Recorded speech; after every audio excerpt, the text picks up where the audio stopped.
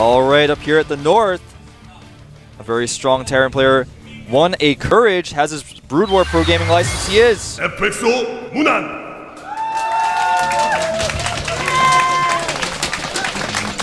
formerly known as All About You in StarCraft 2.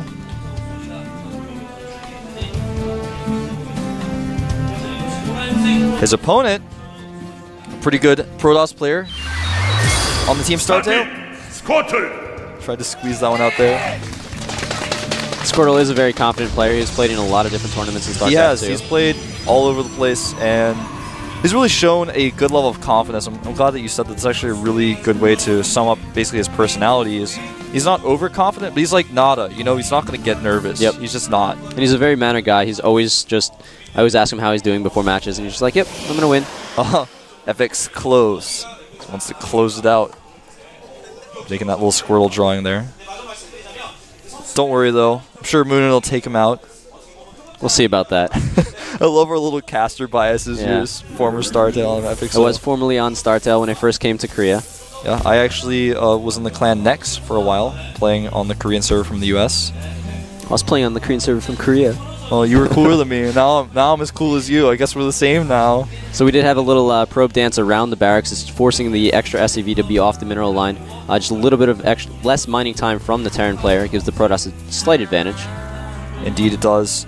Now, Probe just wants to be annoying here. It does see the gas. It's very, very important. It's always the most essential thing to see with your scouting probe. Because if you don't see gas, it obviously means your opponent's going to be going for a fast expand, which is very rare to see on this map. And back at home, of course, Squirtle has taken his first gas. Now, I'm kind of curious to see what he's going to do. The safest build to do on a map like this, in my opinion, where historically Terrans have done one base all-ins, is to actually go for a one-gate into robo type of build, get that robotics up, and really use that observer to scout. And not only that, but if your opponent seems like he's going for a one-base timing attack, you need that robotic space sometimes to hold those. So it's very, very important. The watchtowers on this map are also quite important to hold. It does give you vision across the other route that you can get from base to base. If the Terran player goes siege tanks, you can really control a lot of the area that the Protoss player can't control. Exactly, because when you have those tanks on top of the watchtower, you have tons of vision, and it's very difficult for the Protoss army to assault those tanks. They have to walk around the ramps. They're taking so much fire during that time. And there goes the factory for Moonin. Meanwhile, Squirtle has taken a second gas, and it looks like he is going to be going for a one-gate robo-type build, given that he is not added any gateways, just making a stalker right now. Continuing to scout around with his probe, though, trying to make sure his opponent isn't trying to hide any sort of tech, maybe hiding some Banshees. Always good to do that with one of your probes. And a reactor going down for the Terran players. Most likely going to be trying to get out a few extra Marines here, just to bolster up that army that he really needs to be able to fight any sort of gateway units of the Protoss player. But we do have a Stargate. Yeah, it's going to be a Stargate. Now, this is interesting. It's a little bit late to be getting a Stargate. I think he probably could have gotten that just a little bit faster if he was going for this type of build. That's why I was thinking maybe it was going to be a robo. But even so, he is going to, of course, catch that SCV scout off guard. But most likely, he's going to make Phoenixes out of this. He can do some sort of Void Ray type of all-in, which we've seen players do on this map in the past. But I think it's going to be a Phoenix opening to try to control the map. We may see just one Void Ray. Okay, so he's going to add 2 gates, so this actually could be an all-in. At the very least, if you get a Void Ray, it gives you vision of the high ground. It was very unusual to see Void Rays in this type of scenario where your opponent's already gotten gas, and also he's got no real wall if he doesn't have barracks at the top of his ramp, because you can use that to charge up. If you know your opponent is teching, it's a little weird when you do this because you don't have a robo. What if he goes Cloak Banshees? What if he gets that one Viking out and it kind of shuts down your strategy? So it is a little bit difficult to do this type of build in this scenario, but that makes it unpredictable at the same time. That is very true. We do have a Void Ray coming out here from Squirtle, and then from the Terran player we also have a Banshee coming out, but with no Cloak. However, he is saving up gas, so we might see a Cloak coming out very, very soon. And if he does, then he does have an advantage because there is less detection from the Protoss player. That's true. And I was just going to mention the probe did come up and saw the bunker that's being constructed right now. So there is going to be a bunker there. That does make it relatively easier to defend, because with the bunker, the Void Ray and the Marines actually have the same range. Because for those of you guys who didn't know, I actually find a lot of people don't know this. If you put a Marine in bunker, it gets 1 extra range. So a little tip out there for the nubs. Same thing for Ghosts or Marauders as well. Any infantry put in the bunker gets an additional range. SCVs can range repair then too. No, not quite. Not quite, Trevor. Don't give nubs the wrong idea. Alright, this Banshee relatively vulnerable right now. He's going to try to target down some of these stalkers. Oh my god, that is huge. taking out that Banshee is going to completely kill the mobility of the Terran army. He's going to have to fight around this bunker, and that's about all he can do right now. Just try to zone out a little bit, but he does lose a Marine in pushing that that Void Ray back a little bit. Loses another Marine. Yeah, Marines falling like flies here. The bunker taking some serious hits, but so is the Void Ray. It looks like that supply depot will fall no matter what, but there is a siege tank out. Another Banshee is on the way to help out as well, and it's really difficult right now for Squirtle to come up the ramp. Even if he takes out the depot and takes out some of these SCVs, it's very difficult for him to actually break up the ramp, especially with that siege tank out there as well. But Squirtle, a very stable player, he does know that he doesn't need to run up the ramp. He just needs to hold the Terran player in for a little bit, try to get in a few more reinforcements, keep the Banshee count down, and he should be able to do whatever he needs otherwise. Yeah, and actually, Moonin was supply blocked and choked there for a second, didn't even make another supply depot on time. Now he's in rough shape, and now there are enough units to break up the ramp.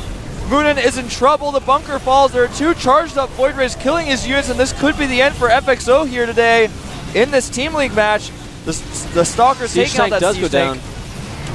And the SCVs fall very quickly to those Zealots, and I think this unfortunately may be the end. When you have Zealots, Stalkers, and Void Rays camping your production facilities, it's almost impossible to do anything about it, and the Viking does come out, is going to try to deal with that Void Ray, and the Manor Nexus by StarTale Squirtle to counter what Oz did earlier, and GG! Wow, that was a very good effort from FXO today. Indeed it was. StarTale played well, and it was a pretty close day of matches. I have to say, I don't think people expected FXO to do as well as they did. But 4-2, a very respectable score. And remember, guys, this is just the first time FXO's played. And a lot of our players haven't been here for very long. So I think StarTale also recognized that a little bit, that the nerves from FXO might be a little high. They did send out Squirtle for the last player, and he is known for putting on a little bit of early pressure, which he did in the PvP against Oz, and then he just did in a PvT against Moonin. So very true. Well, I gotta say that build order was pretty good. It's not an uncommon build to see. And I think we may have miscounted, Torch. Did we miscount? How many players on FXO lost? I don't know. It's an American team, so too many. And by American, I mean non-Korean. Don't count them out yet, guys. You guys are like, oh, FXO lost. No, we're totally tricking you guys. They're actually still in this, man. They've got another player coming out. Who's it going to be? I won't tell you guys. It's a secret. You guys except to you. You guys just, I know you actually probably all the internet was like, Wolf is so stupid. He doesn't even know how to count. No. I can't count. Well, it's okay. I use calculators for everything. Yeah, well, it's all right. I mean, you can't use a calculator to actually like count numbers, can you? How do you do that? You just add the ones. There's like a tally plus function on your TI-89. Yeah. You just press a little tally, and it just like makes a little line, and you press it, and after the fifth one, it does a little slash mark. My smartphone does everything for me because I check everything out at m.gomtv.net, where it's all nicely laid out and counts for me, so I don't have to do it anymore. So it's not a trick. It's not a trap. That part of my brain has disappeared. Well, maybe I was so good at that fake it tricked you out there, Torch. Ooh, just like Squirtle tricked out all the FXO players. All right. Well, that game, a lot of that game came down to the supply block of Moonin. Didn't have any more units, and that was the reason why he decided once Squirrel realized I can just break up the ramp. He just did. Also, taking out that Banshee early on was huge. I don't know how those Stalkers actually did get that range in there. It is 4-2. You're confusing me. Wow. All right, so we do have so confused right now. 4-2 from FXO, like I did think. You're almost as big of a troll as John. I know. Okay, so I was told not to plug John's Twitter, but you guys should go message him at Junkka, Junkk83. Tweet at him constantly. He loves it, although he says he hates it. I'll tell you guys what happened. Basically, we thought that, I mean, like, the game was over, and I was like, yeah, FXO lost, and then we didn't have, like, a ceremony or anything like that for them, so there wasn't, like, a big, oh, you know, a StarTale wins, and I think Torch got a little confused, and I was like, yeah, dude, we got another player, and, like, I look at the screen, and we loaded up the map for the next matches. I was like, hey, I am versus FOU, and Torch just got so confused, just destroyed you, tore you down to the ground. All right, so we're going to have an interview here with the StarTale coach, most likely. Just a minute. I'll have that translated for you guys. 5팀을 맞아서 스타테일이 4대2로 기분 좋은 첫 승을 가져갔습니다. 지금 스타테일의 감독님과 MVP 선수 만나보도록 하겠습니다. 네, 먼저 원종욱 감독님 승리 정말 축하드립니다. 정말 기분 좋은 순간인데요. Congratulations. 해주시죠. 네, 감사합니다. 일단 먼저 저희 선수들이 오늘 첫 출전한 선수도 있고 그 다음에 대회 경험이 많지 않은 선수들이 그 앞쪽에 좀 배치가 돼갖고 출전을 했었는데요. Well, they're firstly players that played in the GSTL. 해줘서 기분 좋게 이렇게 승리한 것 같고요. 그리고 또 박현우 선수가 이렇게 기분 좋은 2승을 따줘서 So he said the players performed better than he expected, so he feels happy about it. And he, of course, used players that played in the GSTL before. 큰 보탬이 되었는데요. 사실 FXO 팀의 실력이 어떨지 굉장히 대회에 쌓여 있어서 큰 관심이 모아졌었잖아요. 직접 게임을 해보니까 어떠신가요? FXO How do you feel about FXO's skill 약하다고 level? 생각하지 않았고요. 제가 독일 대회 갔을 때 FXO 팀의 문글레이드 선수랑도 게임을 해봤고 학수용도 잘한다고 생각하고 있었기 때문에 방심하지 않은 게 이길 수 있었던 것 같아요. 네, 방심하지 않은 게 결정적으로 큰 작용이 있습니다. 네, 시즌 첫 시작인데요. 이번 시즌에 임하는 각오 한마디 들어볼 수 있을까요? 제가 GSL 개인 What's your 리그에서는 motive for 항상 this season? 일찍 떨어져서 좋은 모습 보여드리지 못했는데 이번 GSTL은 꼭 잘해서 저희 팀 우승시키고 싶어요. 네, 열심히 살펴보도록 I got 하겠습니다. knocked out really 네, early in 마지막으로 the GSL, but I 감독님에게 wanted to do a good job in the GSTL. 팬들에게 This is 한 like his 말씀 chance, his 해주시죠. opportunity. 네. Since he 일단 lost 오늘 early 기분 in today. 좋게 승리로 첫 스타트를 끊었고요. 남은 4경기 열심히 준비해서 이번 GSTL은 꼭 저희 팀이 우승할 수 있게끔 준비하겠습니다. He 응원해 said, 주셔서 감사합니다. we did well today, and 네, we're 앞으로의 going to 선전 practice well and do well 기대하겠습니다. in our future matches as well. 네, 이상 최하나였습니다. 이인환 캐스터 나와주시죠.